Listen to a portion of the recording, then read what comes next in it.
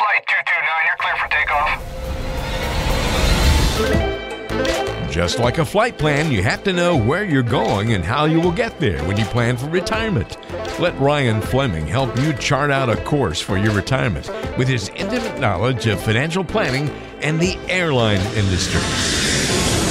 It's time for the Pilot's Advisor.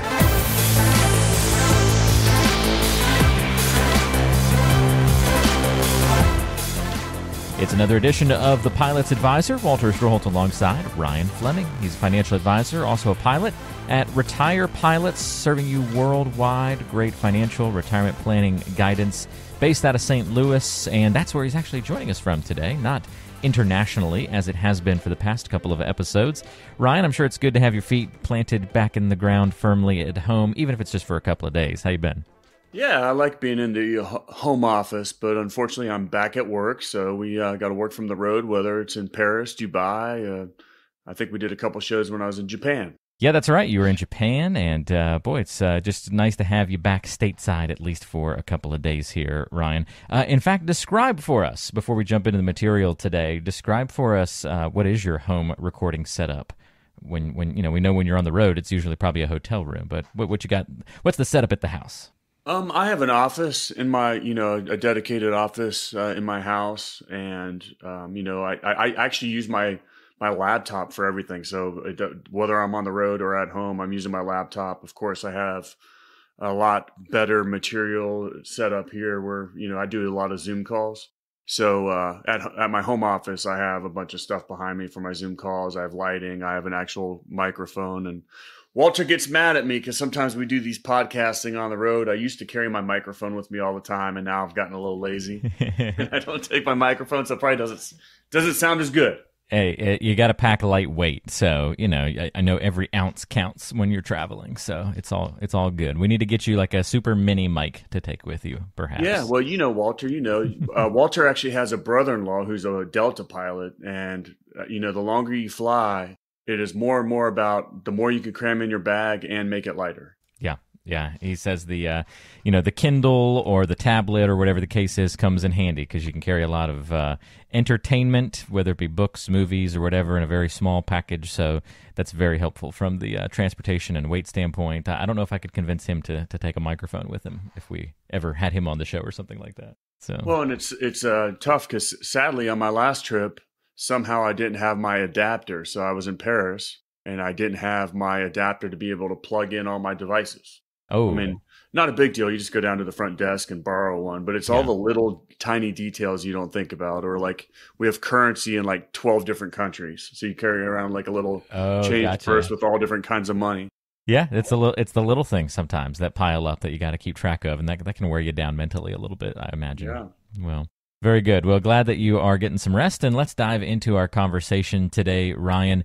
We're talking about reasons you should get life insurance. Now, that doesn't mean you must or go do it right now, but obviously, I mean, life insurance, okay, it could be a pretty boring topic, Ryan. We're going to try and make it a little bit more interesting on today's show. And a lot of what you're, going to research or hear about is, they're going to kind of, try to convince you to not get various types of life insurance. I think if you try and, life insurance gets this negative sort of appeal in the media. I mean, we all know the Groundhog Day stereotype of Ned, the annoying insurance salesman, right, Ryan? That sort of just, insurance always gets a bad rap, doesn't it? Yeah, I think so. And that's why I haven't kept my insurance license active.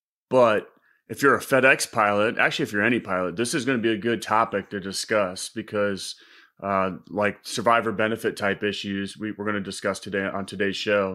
And I think some of our listeners will learn something. Yeah, so our goal is going to be to analyze not the reasons why you shouldn't get life insurance, because there's plenty of information about that out there, but maybe why you should at least consider it. Just because maybe you don't have kids around the house anymore doesn't mean that there aren't uses for life insurance going forward. So, and also keep this in mind, the context of this is for folks who are maybe approaching or getting into retirement. What I will do is, I'm quite opinionated. What I would say is the reason why insurance gets a bad rap and the reason why some insurance pusher trying to sell you a product has everything to do with whole life and universal life, where they're trying to mix investing and insurance versus a straight term policy, which is the way I think most of our listeners should go. It's a great point. All right, well, let's get into that as we go through these different reasons. And feel free to disagree with any of these reasons, Ryan. We've got 7 of them to cover on the program today, so we'll walk through each one of them. I disagree. Okay, you disagree already. Boom. I disagree. Okay. All right, so the first reason is income replacement. Income replacement. Why might that be a reason somebody should get life insurance in retirement? What use does it have there? Well, I think everybody understands the idea, of using life insurance to replace somebody's income if they die unexpectedly. But I think many people fail to see the importance of replacing the income of a retired person. So specifically, and this comes right down to talking about a FedEx pilot. So if that person dies, they lose the pension. And a big issue that I talk with many of my clients is the survivor benefit at FedEx. To buy into the 50% survivor benefit to where your spouse would get half of your pension is actually ridiculously expensive. And it makes a lot more sense to buy a term life insurance policy so that if you pass, unexpectedly in your younger years, then your spouse would get tax-free income later on. And we can talk about this specifically. If there's any FedEx pilots out there that would like to discuss this with me, please reach out. But they will take up to $1,800 a month from your pension checked for the 50% survivor benefit. And the math doesn't work out. So definitely look me up and discuss that. That makes a lot of sense. So you're saying, all right, I can get less on the pension over time for the benefit of half of it surviving to my spouse, or I can take only a portion of that difference, of that decrease, buy a life insurance policy and accomplish even greater, potential money returns or financial returns at a much cheaper price. That's where that functionality comes in. Absolutely, and tax-free. And the way to conceptually think about it is, how much life insurance do you think you can buy for $1,800 premium a month? And the answer is a ton. I would imagine a lot, even if you're in that retirement age bracket, right? Yeah, even in your 60s. And so when you start looking at what you have to give up to have that 50% pension survivor benefit, it's very, very expensive. So I've done a lot of math for many of my current clients and showed them the benefit, did the calculations, which I have on hand, and I'd be more than happy to share that with any FedEx pilots that are listening out there. If you want to get in touch, you can call or text Ryan right now at 843-475-3038. 843-475-3038 if you want to learn a little bit more, see some more examples about income replacement and how life insurance can be a benefit in those kinds of situations, especially with that pension dynamic. You can also email him, ryan@pilotsadvisor.com, ryan@pilotsadvisor.com. All right, something else that might be a reason to get life insurance, estate liquidity. What's at play here, Ryan? Well, and I'm actually dealing with this with one of my clients right now. So you have an estate and you end up, you have it all set up. You have a trust, maybe you have the beneficiaries for your estate. But when you actually pass, there's a lot of problems that arise that most people don't realize. So if you're a beneficiary of estate, especially one that largely consists of real estate, you have a lot more taxes that you're responsible for than you would even consider. And I think most people before they pass, if they don't have their estate in total order, they don't realize the burden that they're actually putting on the beneficiaries and their children. Life insurance proceeds can help cover a lot of those bills, or even if it's covering, funeral arrangements and stuff. A smaller, death benefit life insurance policy takes a lot of the pressure off of everyone in a very, I'd say, stressful time. Thanks for listening to The Pilot's Advisor. Hey, if you're ready to have clarity and thrive in your retirement, you're in the right place, and I've got another resource for you to check out. Go to retirepilots.com. That's retirepilots.com. And look right there on the homepage, you'll be able to click Get My Free Toolkit. What this is going to do is help you get, for free, Ryan's Retirement Toolkit. This is going to include his 2 books, The Pilot's Advisor and Pilots Retire Early, revealing the 9 critical decisions when retiring and the 7 lessons to save your retirement. If you're ready to retire early or engage the autopilot on your 401k, these are the books for you, and this is the toolkit for you. Not only does it include the books, but lots of other goodies packed into this free toolkit that'll be sent to you ASAP. All you have to do is go to retirepilots.com. That's retirepilots.com. Click on the Send My Toolkit button, and we'll get it in the mail to you shortly. It's a great starting place for any pilot to begin their retirement journey. Go to retirepilots.com.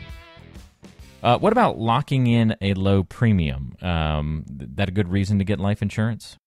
Well, your age and your health are a huge factor when you're getting life insurance and how much it's going to cost you. So if you're looking at trying to insure your family in retirement, getting it before you turn 60 is a big deal. The difference between 59 and 60 is going to have a drastic effect on your premium. I just turned 43 and realized I'm not getting any healthier. You're fighting the age battle. I actually took out a life insurance policy here recently to protect my family, simply because I knew that it's only going to get more and more expensive as time goes on. So people actually ladder term policies. There's a lot of different ways that you can do this, but the bottom line is premiums are only going to increase as you get older. If you get sick, they're going to go way up, and you might not even be insurable, and might not be able to get life insurance at all. And so sometimes it makes sense to go ahead and get that policy put in place while the premiums are more affordable. Even if you're unsure whether you need it or not, you can cancel it at any time. But something happens to you, you get that one EKG that looks bad, and you got a little problem with the ticker. Well, guess what? That's going to follow you around, and you may not be able to protect your family after that. So if these are concerns or something that you're thinking about or that might be keeping you up at night, absolutely reach out to us and we can help you out. Yeah, again, it's always great to have these conversations about these smaller topics, these more individual topics, life insurance. Sometimes we talk about, maybe you've just heard something about annuities and wonder if that's right for you, or, putting your money in the stock market, how much risk. All of these little layers and pieces come together in an overall financial plan, and that's what Ryan does with pilots and retirees all over the world, helping them get ready for retirement by putting these little pieces into that bigger picture. Again, call or text Ryan at 843-475-3038 or go to retirepilots.com. We'll also put contact info in the description of today's show as well. You can also use life insurance to transfer family wealth. Is that a good reason to perhaps consider life insurance, Ryan? This is actually one that I think is pretty amazing that I've seen some people do as a strategy. And of course, when you buy life insurance, you get that benefit as a tax-free, payout. And so one of the new strategies that I've been seeing, and not only from very wealthy families, but very strategic families, is rather than a younger person starting to pay into or save in their 401k, they're actually paying into a life insurance policy on their parents. And I know it sounds crazy, but the power of insurance is being able to leverage your money. So rather than, let's say, saving, $20,000 a year in your 401k, you use that money to leverage into a life insurance policy.